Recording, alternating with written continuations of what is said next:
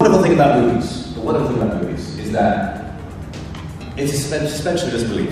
We're talking about a guy who can fly and shoot lasers out of his eyes. And so there are ways of doing it, but telling these stories is about your enjoyment, it's about my enjoyment, it's about enjoyment for the viewer.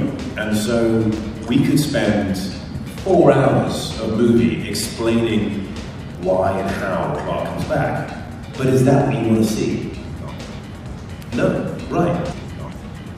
No, right. David Brenner and I, who was the editor, we sat down and watched this and we said, wow, 4 hours. This is insane, this is awesome. We could spend 4 hours, 4 hours, 4 hours, 4 hours, 4 hours, 4 hours. Wow, 4 hours. This is insane, this is awesome. We could spend 4 hours of movie explaining why and how Clark comes back. But is that what you want to see? What'd you say? No, right. Say again?